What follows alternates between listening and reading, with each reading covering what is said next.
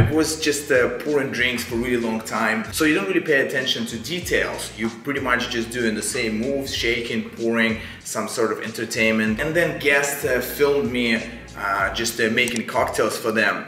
But when they showed to me footage, I was just a little disappointed. Actually, I didn't look that impressive as I thought I looked at that time. And I'm not even talking about when you do just bar tricks. So for example, when I was doing shake, I was looking way too serious and I had no smile. So I decided to smiling more, and you could see right away that it was like a big improvement. And the same when I was doing pours. For example, I was standing and my back wasn't so straight, so I decided to make some slight improvement there too.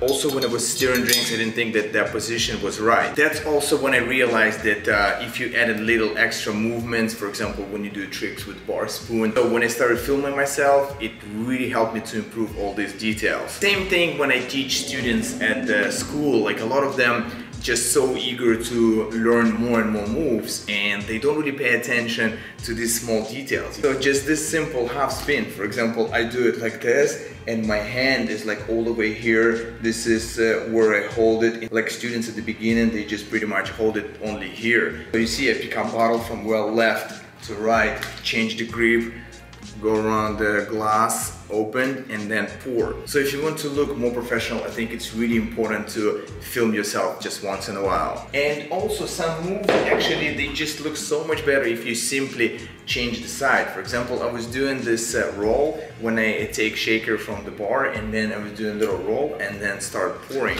Just changed the side and started rolling this way, and I realized that it just looked much more impressive. And since then, I started rolling only this way, and it comes to a lot of moves. It's not just this roll. So you simply can just adjust sides and it will make you look much better. So as I mentioned to you guys, you always can ask someone to get an opinion of how the move looks or how the pour looks. And I also try to practice next to the mirror, but it is also not so practical. And the best thing is just simply to use the camera that you have on your cell phone. You can place it somewhere or just put it on a tripod and film yourself. You don't have to do it all the time, but it's just nice to check and see if you're doing moves correctly. If you like the way you shake, maybe you can just do moves a little bit wider, a little bit bigger to make a better impression. So when you film yourself, it's definitely great to see your own mistakes and correct them.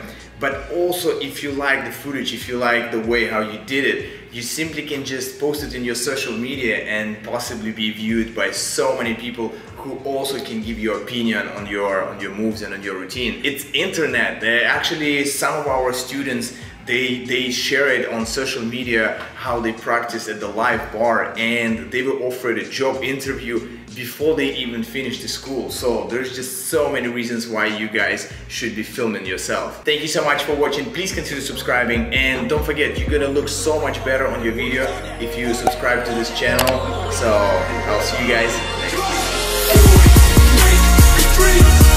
time.